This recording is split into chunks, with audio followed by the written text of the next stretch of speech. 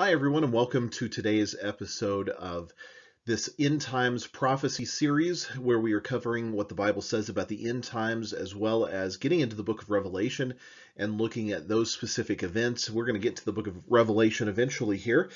We are right now in the middle of studying Ezekiel. Today in particular, we are looking at Ezekiel 37 through 39. And that's what we have been in. And in fact, it's probably more accurate to really say, instead of Ezekiel 37, it's probably Ezekiel 36. I would also encourage you to go back and read most of the book of Ezekiel, if not all of the book of Ezekiel, because there are other events that are happening in there that are leading up to some of the events that we're talking about. There's a little bit more detail, so you can look at some of those things and have some clear understanding of what the end times picture is all about. So last week, what we had talked about was Ezekiel 38. That's what we had gotten into. We were covering about half of that. We went back and looked a little bit at Ezekiel 36, then we jumped forward into Ezekiel 38, and we have seen this timeline of events that have really been taking on. So this timeline of events that God has said first was that He was going to scatter the nation of Israel. And the reason for His scattering of the nation of Israel was because of their defiling what it meant to follow God. Their defiling of the nation, their defiling of their hearts, their attitudes, their minds. They had turned their backs on God. They were worshiping false gods. They were involved in very pagan practices and pagan ways. And so God had promised is that He was going to scatter them because of the way that they were defiling that relationship with Him. And that would take place ultimately in 70 AD. That's when the Romans came in and essentially destroyed all of Israel. They wiped out, starting, and it really even started before 67. It started in, or 70. It started in 67 AD, where they came in to the north. They began to attack to the north, and they finally got to Jerusalem and destroyed Jerusalem in 70 AD.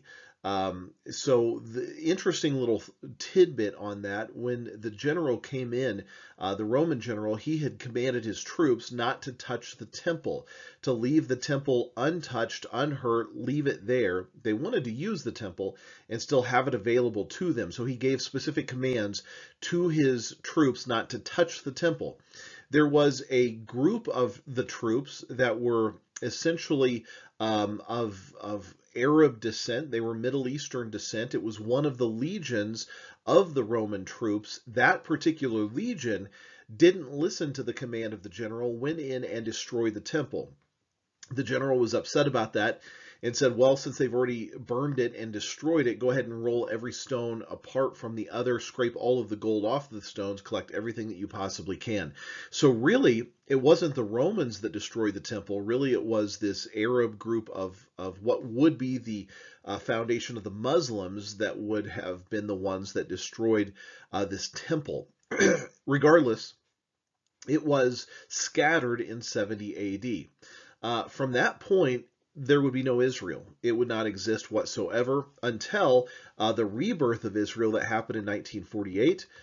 In May of 1948, the Israel nation was rebirthed, reborn in one day.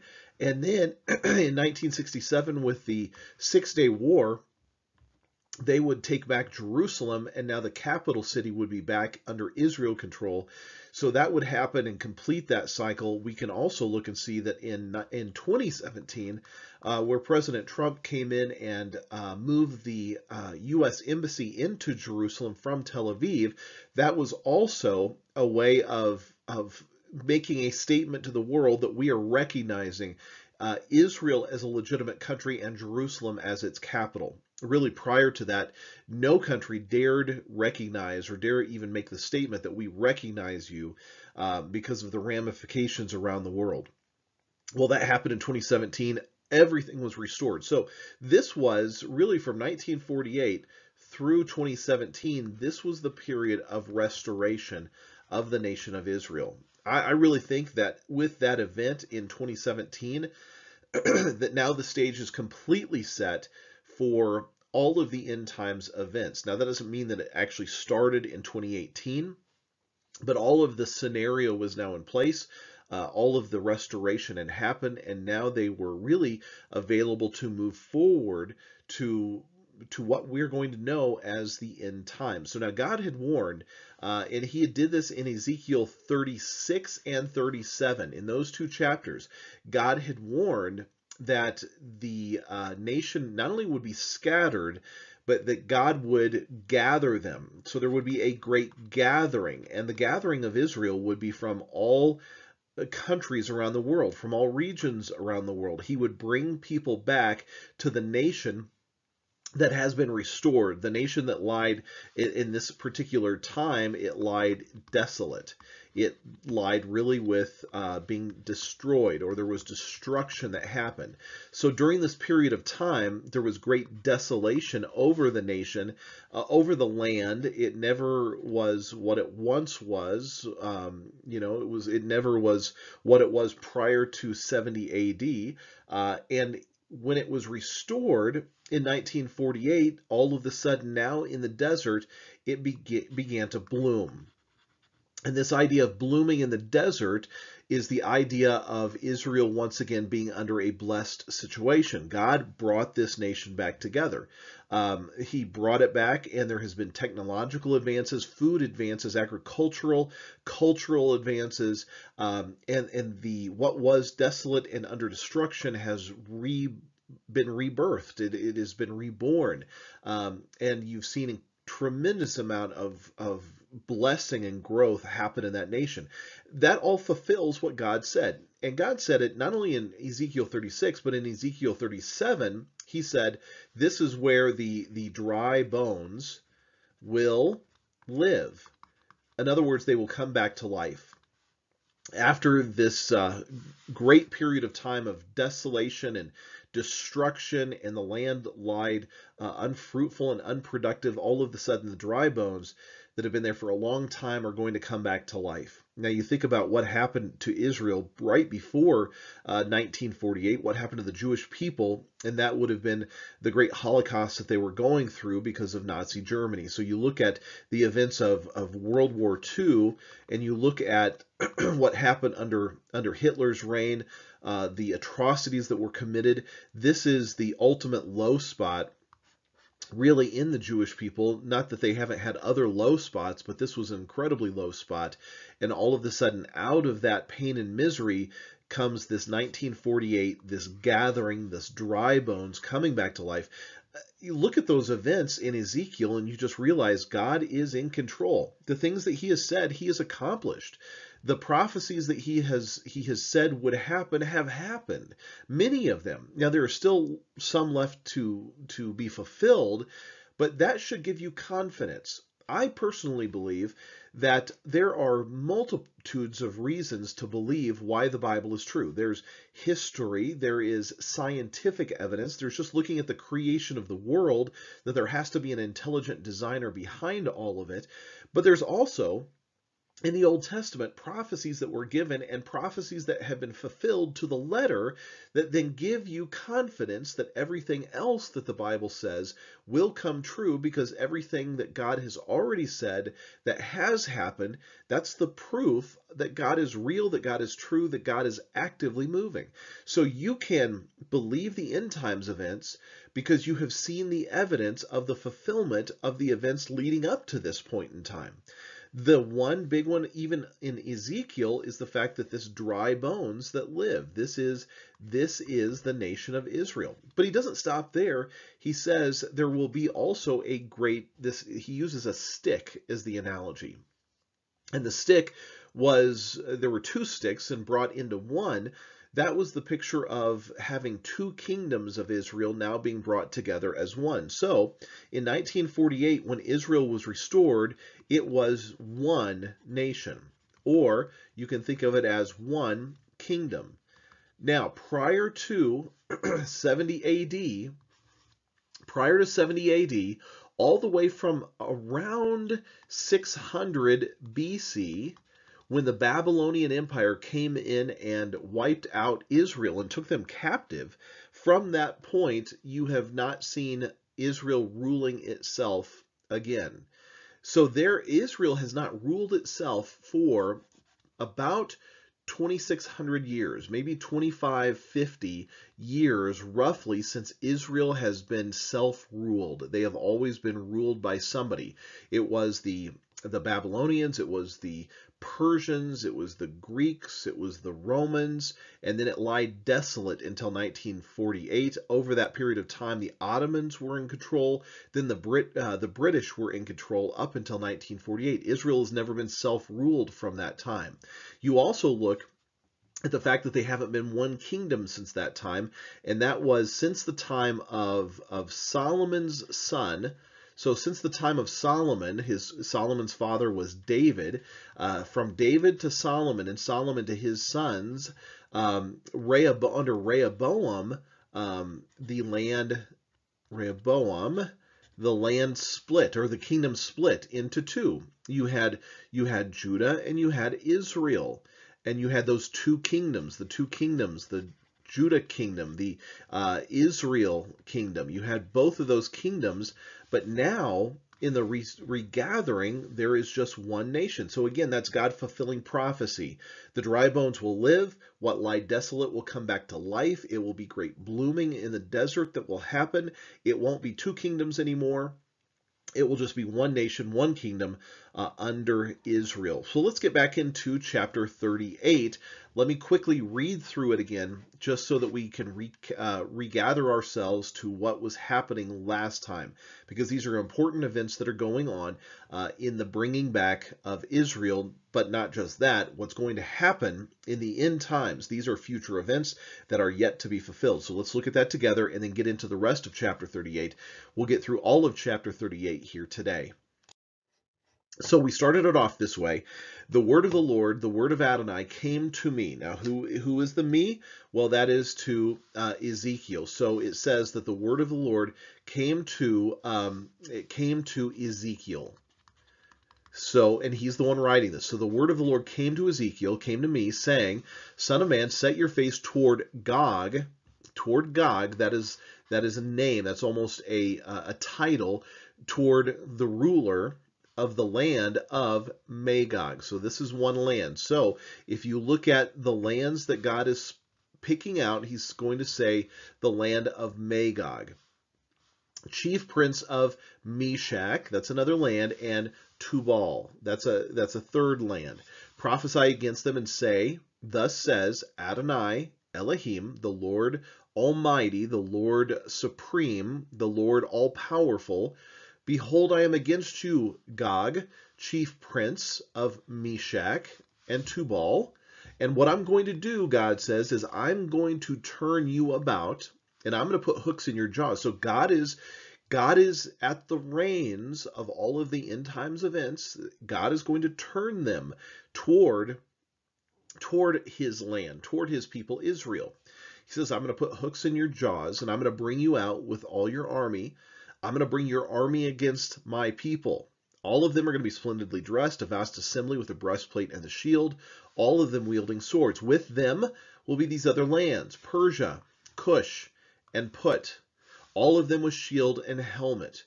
Gomer and all his troops, the house of Togarma, that's another land that it's going to reference, to the land of Togarma, from the extreme north, and all his troops and many peoples with you. So this is the warning. God says these are the people that are going to come against Israel in the last days. Now, we don't know any of those lands because those are ancient references of regions. But if you overlay the ancient regions where these would have been at, you can see what the lands are today, the countries are today, that will be coming against Israel. So look at this. So we looked at and we saw that we find where these lands are. So first of all, you have Magog. Now these, again, as I said last time, these are the Stan nations, and those are Kazakhstan, Uzbekistan, Turkmenistan, Afghanistan, Pakistan, the Stan nations. You'll also have Meshach. Now Meshach and also Tubal, also Gomer, and Beth Togarmah. Beth just means house of. That's what a reference is. Some of your versions will say that. Some leave out the Beth, but all of these are what are modern day Turkey. So these are all Turkey.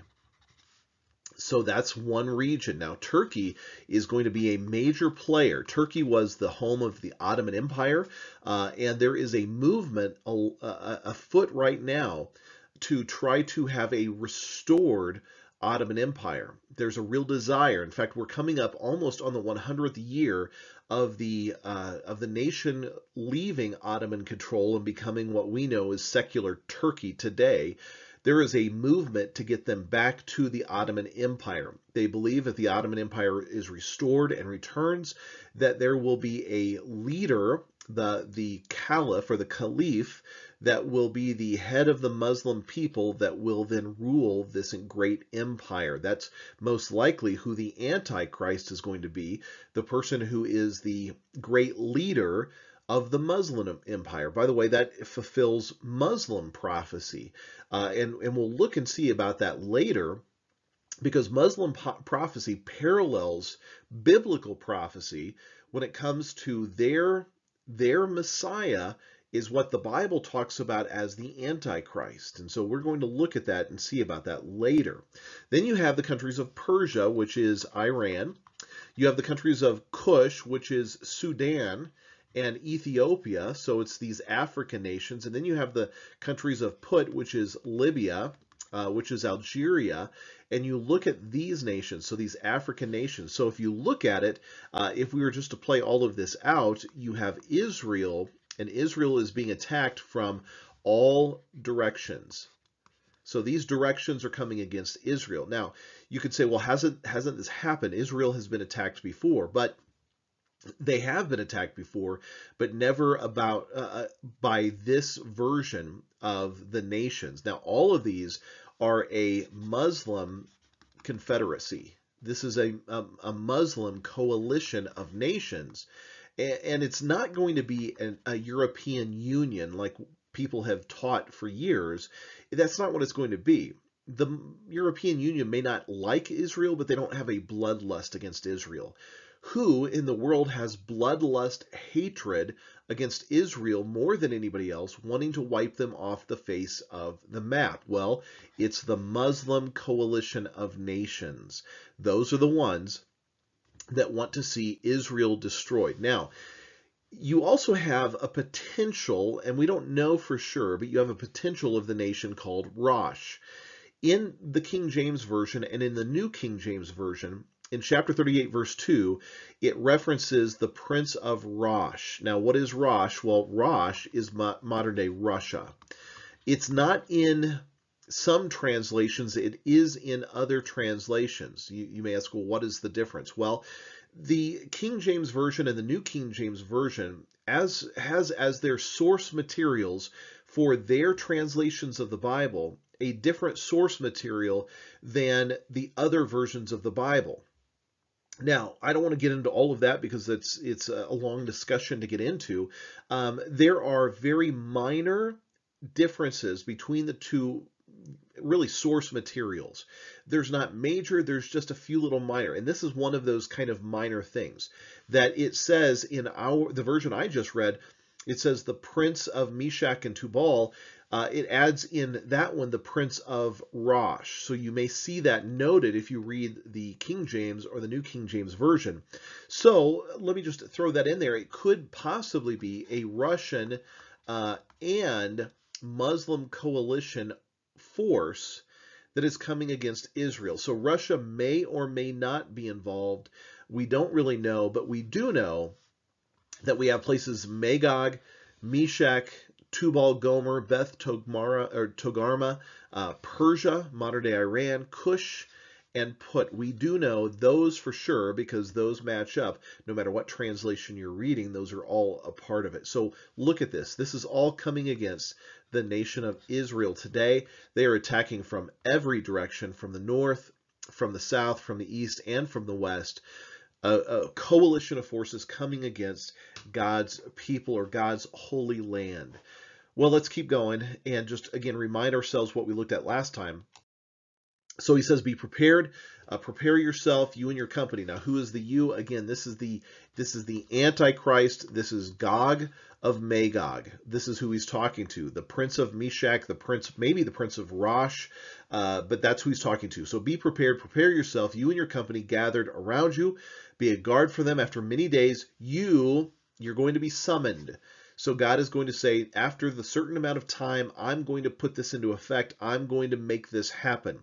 You may kind of bristle against that. How could God do this? Well, God has a history in the Bible of doing this. He brought Babylon against Israel when Israel was defiling. Just read the prophet Jeremiah and you're going to see the picture of what's going to happen. He has brought lands against his nation when his nation is sick and idolatrous and full of falsehood and defilement. He will bring them against them. He brings people against for his purposes to accomplish his purposes. So he says to the Antichrist, to Gog, after many days you will be summoned. And when is this going to happen? This will happen in the latter years. So this is going to happen after the end times, in the end times events. It's not happening in the time of Ezekiel. It did not happen in the time of when Jesus was there. It did not happen for any of those periods of time. It has not happened yet. You've never seen this coalition of nations come against a reborn Israel. It will happen in the latter years, in the end days. In the end days, you, again, who is that you? Well, that you is going to be the Antichrist, Gog of Magog. That's the you that's going to happen. You're going to come against the land that has been what? It has been brought back from the sword. It has been regathered. That's what you're going to do. You're going to come against the regathered land. The people who've been regathered from the mountains of Israel, that it was a continual wasteland. Remember, it was desolate and destroyed. It was a continual wasteland. God brought them, God restored them. You're going to come against them, Antichrist, Gog of Magog, you and your forces in the end days. You're going to come against them when they are dwelling securely. When Israel has a sense that they are finally dwelling securely. What would that mean? Well, probably some kind of a covenant. Some kind of a covenant is made so that they feel like they are secure. When that covenant is made and they feel secure, that's when you're going to come up against them. You will come against them like a storm. You're going to be like a cloud covering the land, you and your troops and many people with you. So it's when Israel is dwelling securely and safely. Thus says Adonai Elohim, Elohim, the supreme God, the creator God, the all-powerful God. So Adonai is Lord. Thus says the Lord supreme, the one in control, the creator God. It will come to pass in that day that things will come in your heart. Now, what does that mean, that things are going to come in your heart? Who's the your? Well, again, that's the Antichrist. It's the Gog of Magog. Things are going to come into the Antichrist's heart. You're going to devise an evil plan. You're going to say, I'm going to go up against the land of unwalled villages. Now that is Israel feeling secure. I will fall upon the quiet people, Israel feeling secure, who live securely. Israel's going to feel secure. All of them living without walls. That's security. Having no bars or gates. That's security. So when Israel has a sense of security, and most likely, again, that's a covenant where the Antichrist is going to say, we will let you live in peace. We're not going to attack you. We're not going to harm you.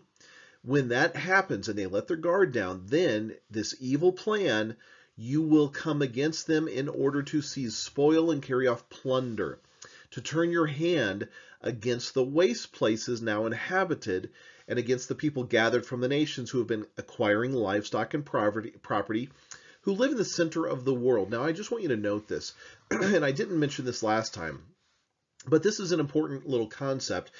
God says these are the people that live in the center of the world. Israel, in particular, Jerusalem, is the center of the world for God's purposes. It's God's center. These people have been regathered from the nations. We know that. 1948, 1967, they got Jerusalem. They have been gathered from the nations. When they got back to what was the waste places, they have helped, they have worked it. They have seen it blossom. They have seen it grow up, so much so that now they have plunder, now they have livestock and property, and you're going to come against them. This is going to be your evil plan. So when the last days happen, Israel is going to be attacked by a nation of coalition forces that are bent on Israel's destruction. They want Israel wiped out. Who are those people that want Israel wiped out? It is this Muslim coalition of nations. This Muslim coalition will be led by somebody referred to as Gog, also known as the Antichrist. And in the end times, there's going to be something that enters into the mind and the heart of Gog, of Antichrist, that is going to say, let's make an agreement with them, let's turn our backs on them and break the agreement as soon as they let their guard down and they feel at peace. Maybe Israel says, we don't need our missile defense system anymore, so we're not going to put money into it. They have let their guard down. They don't worry about it anymore because everything feels peaceful. Maybe they've put their troops on leave or furlough, or they're not drafting in or requiring service into the Israeli army anymore. We don't know exactly what that's going to look like, but there's going to be some kind of an agreement, a peace agreement, a peace accord, or a peace covenant, where they will let their guard down. And as soon as they do, Antichrist, Gog, with the other nations that will join, will be coming against Israel for its destruction. So this is where I left off last time, and this is where we're going to really pick up and go more in depth today. There will be a group of other nations who will see what Gog, what Antichrist is doing in the nations that are going to be coming against Israel. When they see this happening, they're going to say, what are you doing? You need to stop this. Let's come to the negotiation table. Let's try to figure this out. Or are you going to come against us as well? Those are the nations of Sheba, Dedan, the merchants of Tarshish with all of its young lions. And they're going to say to the Antichrist, to Gog, have you come to see spoil?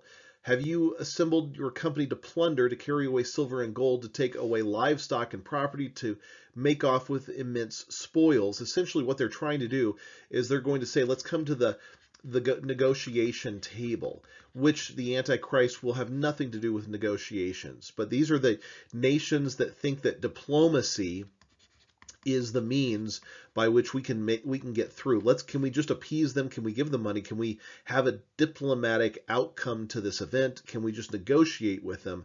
None of that is going to work because the Antichrist Gog of Magog will not listen to any of it. So what are these nations? Well, you have Sheba. Sheba is what is called the Gulf states. Sheba in the Gulf states would have been the countries of Yemen, of Bahrain, of Qatar. Those would be the UAE would be a part of the Gulf states. So those are the Gulf states. That's Sheba. Sheba is the Gulf states. Then you have the nation of Dedan. Now what is Dedan? Well, that is Saudi Arabia. And Saudi Arabia will also be a part of that. Let's negotiate. Let's try to fix this without bloodshed. Let's just try to have diplomacy. So the Gulf states, United Arab Emirates, Qatar, Yemen, Bahrain, Oman, Kuwait possibly, along with Saudi Arabia. And then you have these other groups, which is going to be called Tarshish. Now, Tarshish is most commonly thought of to be the British Empire, or you can think of it as the UK. The UK. So think of what the British Empire used to be, and think of how Tarshish gave birth, essentially, to a bunch of young lions. What are the young lions? Well, that would have been the US. That would have been Canada. That would have been Australia. You could throw in there New Zealand would be part of that. Even possibly India is going to be a part of that because that would have been a British stronghold. So these countries of the US, Canada, Australia, New Zealand, India, maybe even some of the the outlying island type of nations that that the UK once held. So look at this. You have the UK, US, Canada, Australia, New Zealand, India, along with Saudi Arabia, along with the Gulf states of Bahrain, UAE. You have Kuwait, possibly. You have Qatar. You have Bahrain. You have the Oman. So these nations, UAE, Bahrain, Kuwait, Oman, Qatar, Saudi Arabia, UK, US, Canada, Australia, New Zealand, India, they will stand up kind of against the Antichrist. They won't fall in line with the Antichrist with these nations. They will stand up against that, but they will only stand up with weakness. They won't stand up with power. It'll be weak. It will be through a means of diplomacy. The U.S. is weak anymore. We are not a strong power in the world anymore, and so when we come up against them, you're not going to see a lot of power behind it. It's more going to be, can we just negotiate and have diplomacy to try to fix this problem? What's interesting is you have these countries like the UAE, like Bahrain, along with Sudan, Morocco, possibly even Saudi Arabia, that these are the nations that are right now wrestling with or having joined what's called the Abraham Accords, and that is this peace agreement. So don't be surprised if Saudi Arabia actually signs, and then maybe you have Kuwait, Oman, Qatar. We already know that these nations they're for Israel. They're not. Some anti-Israel statements have been made, but for the most part, these countries have all stood with Israel to a certain extent. Well, that's where the United States even falls into the whole end times prophecy events, is that it happens right here in this little bitty reference to the young lions. Now, people often ask, well, where is the United States in this? I believe what's going to happen to the United States, and this is just my personal opinion, is that the United States will probably have internal strife, and the United States will, because of the crazy wokeness that is in the United States now, the internal strife that is in there now, we are basically impotent when it comes to the world stage with power. I really think that what's going to happen to the United States is we are just going to become a very powerless nation, which is not what I want to see. It's not what I want to hear. It's not what I hope will happen. It's just what my prediction of what will happen will be, is that we will become very powerless, impotent, with internal strife and internal conflicts, tearing ourselves apart with the idea of trying to become more and more woke. We are trying to become more and more basically powerless when it comes to what we stand for. And so as we become more and more like that, we will just have less and less impact upon the world stage. So when it comes to all of these things happening, think about the Antichrist, the empire of the Antichrist, and the power that is going to be behind that. If you look at all of those nations, you look at possibly Russia being there, that would be by far the largest army in the world. That it would not even be comparable if you add Russia into the mix. There's a lot of weaponry. There's nuclear arsenals that could happen, and we have just as a country, by leaving all of our military goods, our military equipment and weaponry, we have just really helped this empire to be established. We have just aided that event. And not only that, we're giving money like crazy to these countries, helping them to establish even more. So if you look at the beastly empire and what that will be comprised of, and what the power of this beastly empire will be, and the size of the army, we, because of our impotence, our wokeness, our internal strife, we and the Tarshish and all of the young lions will not have nearly the capacity to ever come against, and we don't have the stomach to. We don't have the guts to. So we will try to come to the negotiation table, the diplomatic route, and say, what are you doing? Can we help you? Can we give you money? Can you just stop doing this? Would you just play nice? And the beastly system, the Antichrist is not going to respond to any of that at all.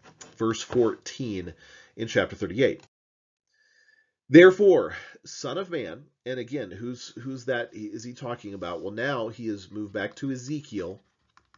Therefore, Ezekiel, prophesy to Gog, that's the Antichrist. When you're prophesying, you're saying, this is what's going to happen, this is what you're going to do, Gog, Antichrist. Thus says the Lord, Adonai, the Lord, Elohim. Elohim is the creator. Elohim is the all-powerful. Elohim is the supreme. Therefore, Ezekiel prophesied to the Antichrist, saying that the Lord supreme, the Lord the creator, the Lord who is the all-powerful, in that day when my people Israel dwell safely, again, they're dwelling in safely, will you not know? You, Gog, Antichrist, will come from your palace out of the extreme north. So there's a palace that is out of the extreme north. Now, in the day of Ezekiel, the extreme north could have meant one of two things. We could be thinking of the extreme north as really just Turkey, because that is where the extreme north is. Now, that's what I personally think is going to happen. It's going to be out of Turkey. It could also be out of Russia. That would also be the extreme north. But in the day of Ezekiel, Russia wasn't even really much of a thought. It was Rosh, but it wasn't much on the radar of them.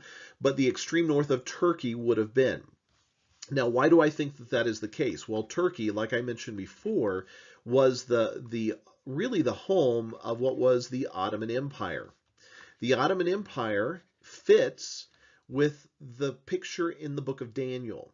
In Daniel, it talks about the statue image that King Nebuchadnezzar saw that Daniel was able to interpret. The final part of the statue will be both what was it? It was both iron and clay is what it was. It will be an empire that was made up of some people that agree and some people that don't agree.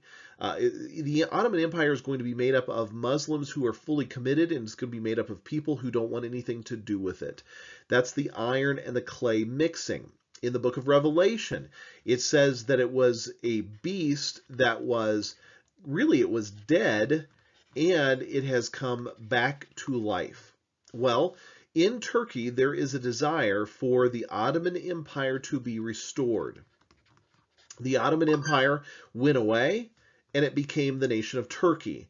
Now the leaders of the nation of Turkey want to restore the old Ottoman Empire. I believe that that's going to fit the picture of what the beastly empire is going to be. So I would not be surprised that the Antichrist will come from his place out of the extreme north, meaning the extreme north of Turkey, meaning a revived Ottoman Empire bent on destroying the nation of Israel.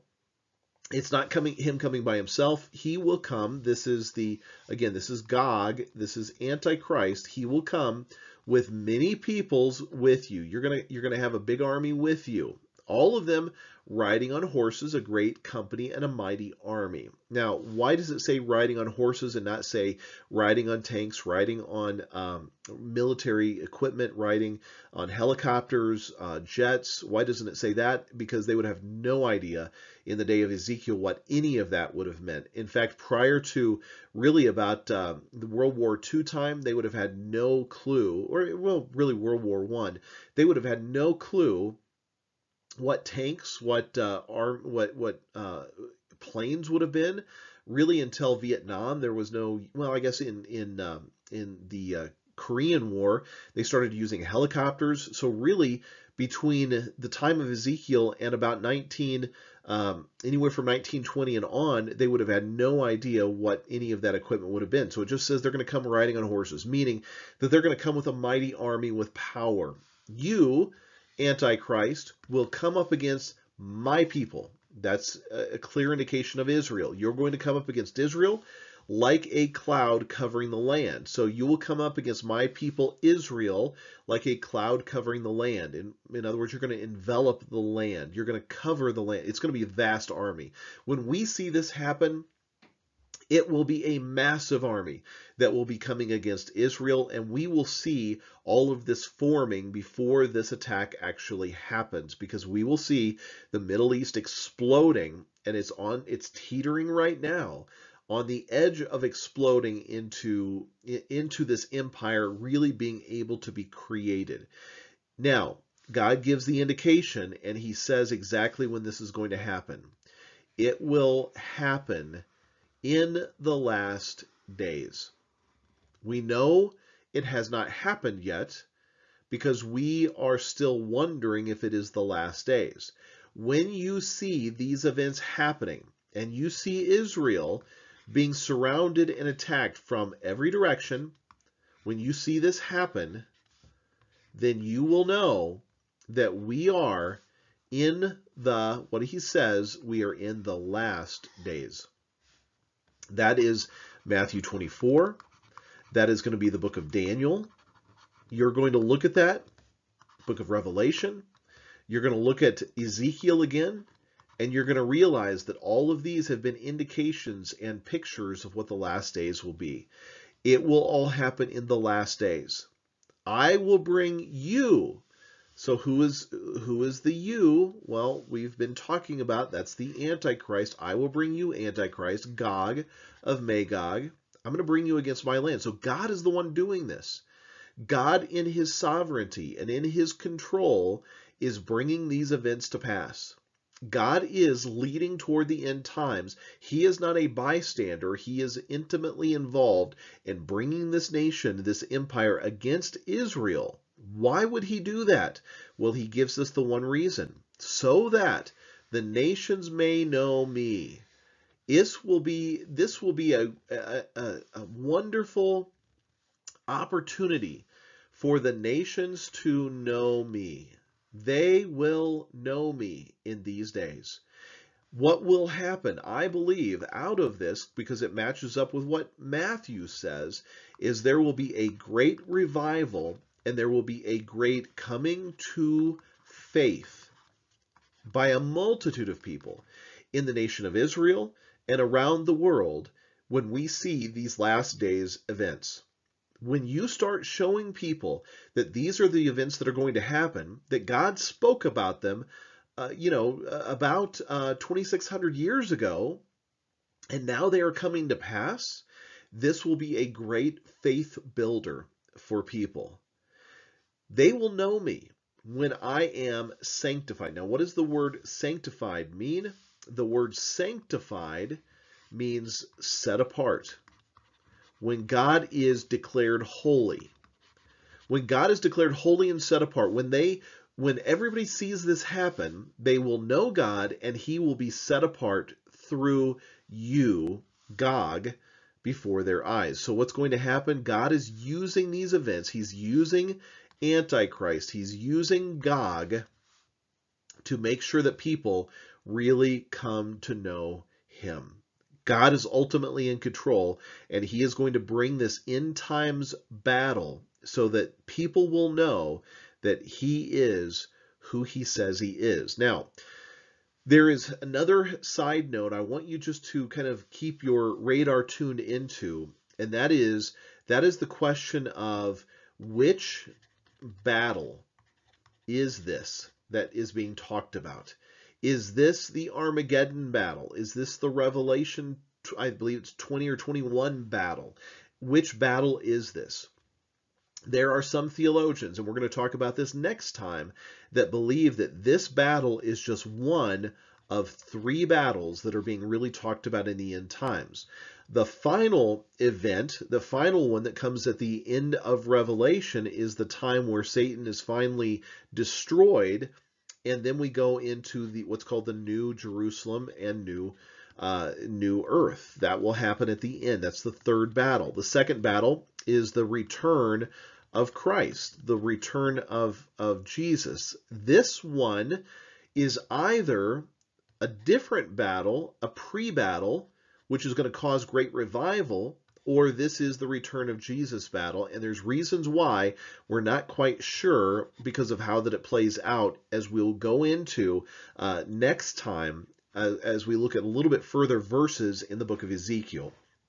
But with that said, let's keep going. We know that this is either the return of Jesus or this is another battle in the end times, in the final 7 years, that will lead to the return of Jesus. We're just not quite sure, and we'll look at that together next time. But let's keep going. Verses 17 through 19. Thus says Adonai Elohim. Again, what is Adonai Elohim? Well, Elohim is just the Lord supreme, the Lord creator, all powerful, the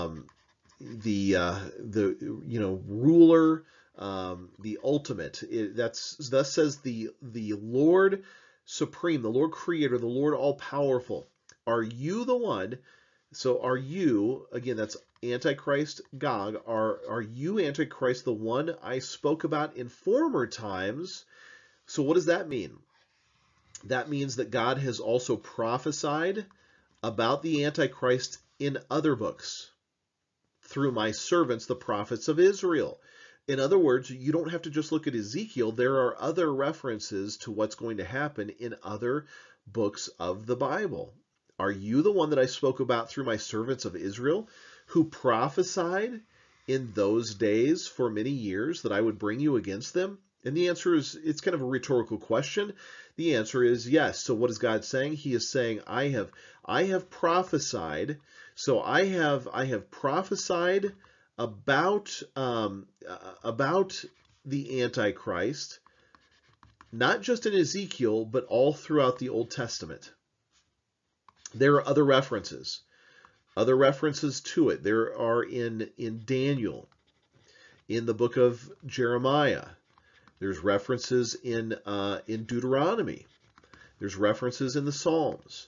There's references here in Ezekiel, amongst many others that talk about the end times. This is just 5 of many that are referenced. So God has been speaking and prophesying. We need to tune our ears into the prophetic statements of God when it comes to the end times events. Understanding prophecy is very, very important when you're trying to understand exactly what is going to happen. And God has made it very clear. We're just not in tune with it, and we haven't paid attention to what God has said exactly will happen. Now, we're not trying to pick obscure things and make them mean something that is not really being said. We're just looking at what the Bible says and taking that for face value. So God has said, in that day, when Antichrist comes against the land of Israel, by the way, it's declaration of Adonai, meaning this is a promise. It's a guarantee. These events are going to happen. It's a guarantee. It's a promise. God has made a promise. He has made a declaration.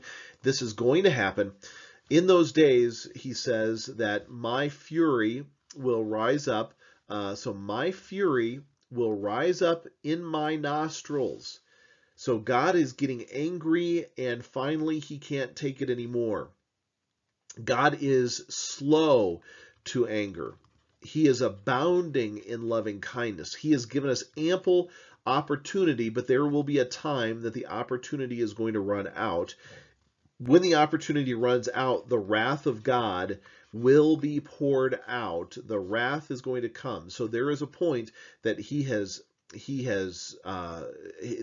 the fury has just risen to the top, and it's no longer what I'm going to allow anymore. He says, in my jealousy and in the fire of my wrath, I have spoken. Surely in that day, there will be a great earthquake in the land of Israel. Now, is this great earthquake a literal, or is this a figurative? And the answer to that is yes, maybe literal, maybe figurative, probably both. That's really the answer. There's going to be a great earthquake in the land of Israel. What's the figurative earthquake? Well, this massive beastly empire coming against Israel will be a great earthquake in the land. There will be a rumbling in the land. There will be a battle in the land. It will be a devastation in the land. The literal earthquake could be just that, a literal earthquake. And there are references to in the Bible about a literal earthquake where the hill is split in two, where the land moves in Jerusalem. So a literal earthquake, and that could be another sign that we are going to see that happen in the midst of all of this chaos and all of these events. The fish of the sea, the birds of the heavens, the beasts of the field, all creeping things that creep upon the ground, and all humans will, upon the face of the earth will shake at my presence. And this is the knowing of God. You will know me. You will know that I am real. You will know that I am Adonai Elohim, that I am the creator, the God supreme, the one who has the authority and control. All earth will shake at my presence. The mountains will be thrown down. The steep places will fall. Every wall will fall to the ground. So again, this is both it could be both the literal and the figurative. Now, what is the literal? That is just the literal. There is an earthquake and things just crumble. And that's very real, very, very likely possibility. The figurative earthquake will be this coming campaign, this coming beastly empire against Israel that's going to shake them to the core, that is going to bring destruction and devastation on the land, and that could very likely be the case as well. So it's probably both a literal and a figurative earthquake and shaking that will happen, but nevertheless, all will know God. They will see God. Whether they accept him or not, whether they bow their knees to him or not, is another story, but they will all know God. I will call for a sword against him throughout all my mountains. It is a declaration. Anytime you see that, you can just take it as God's word. It is a promise. It's a guarantee. It's going to happen. I am saying this is going to happen. Every man's sword will be against his brother. So the great shaking that will happen, all of this earthquake that will happen, the sword that will come as the final battle against the Antichrist. So all of this in this Antichrist will be a final destruction, not only against Israel by the Antichrist, but there will be a destruction of the Antichrist empire by God. That God will bring ultimate vengeance and destruction, and people will know that it is God. So think about how that could happen. When God intervenes, his intervening, when he intervenes in Israel, there will be no explanation other than it's God that did this. It is God that moved. We were destroyed. There was massive amounts of chaos and destruction that came against us, this massive earthquake that will, and think about the massive earthquake that will have an attack of destruction on the Antichrist empire, and then the confusion of every man's sword being against his brother. So think about this in the chaos and in the heat of battle, that they all start turning on one another because they don't know where the enemy is coming from. They don't know what's going on, and they turn on each other. So God will have the ultimate say and the ultimate conclusion in all of this battle. He says, I will punish him. So again, who's the him? That's Antichrist and Gog that God is referencing, because that's the one who's been at the center of this entire chapter, the center of this entire story. I'm going to punish him with pestilence and with blood. So what is pestilence? That is disease. That is pandemic. That is maybe some massive amount of virus. And blood could be both literal. It could be sword against sword. It could be military conflict. That could be what's happening, or it could be just death and blood from the disease, pandemics, and virus that is the pestilence. He says, I'm going to pour out rain on him and on his troops and on the many peoples with him, a torrential rain. I'm going to pour out hailstones, fire, and brimstone. So what is happening? Well, if you look at the timeline of events, and let's just wrap up all of this with this timeline. That's a crazy looking line, but whatever. Israel's restored. Israel's regathered. Israel has peace. And so you could throw in here Jerusalem comes back, 1967. So we could say 1948, 1967. We could say the 2017 events of the U.S. moving their embassy there. We know that you could throw in there a rebuilding of the temple. There would be the third temple that is rebuilt. There's a time of peace where Israel feels at peace, and then when they feel at peace, when a covenant has been made, all of a sudden there will be the Antichrist. Gog will attack Israel. When that happens, as they attack Israel, much of Israel will be destroyed. There will be chaos. People will be driven away. It will be just pure insanity of what's going on. But then God will intervene. And as God intervenes, what is he going to do? Well, he is going to destroy this empire. How is he going to do it? With pestilence, with blood, with hailstones, fire, and brimstone, a torrential rain. That's going to bring destruction, a reign of power that will destroy this empire as God intervenes. And then what is the end result of God intervening? Now, this could be also the return of Jesus, or this is a separate battle that is going on. Again, we'll look at that next time and get an idea of what's being said. But here's what's going to know. I will magnify and I will set apart myself. I will make myself known in the eyes of many nations, and they will know that I am Adonai. So what's going to happen in this event is people will know Adonai Elohim. They will know the Lord Supreme, the Lord Almighty, the Lord who is the Creator. They will know God. All nations, all peoples will know God. At that time, is it too late for them?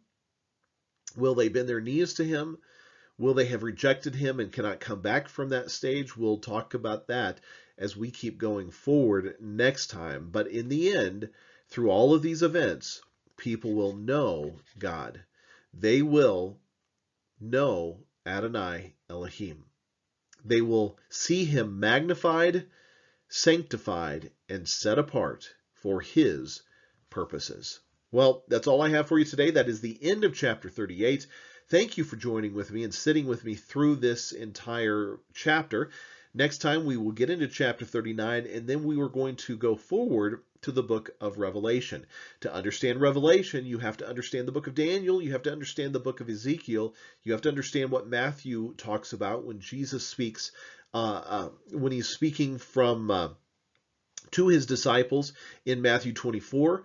You need to understand those. When you understand those, it will make Revelation make sense. So if you have not watched our previous videos, please go back and watch the previous ones covering Ezekiel and covering Daniel, and go back and watch the sermon series called Endgame that covers Matthew chapter 24. Thanks for joining me today, and I will see you back here next week as we get into Ezekiel chapter 39. See you then.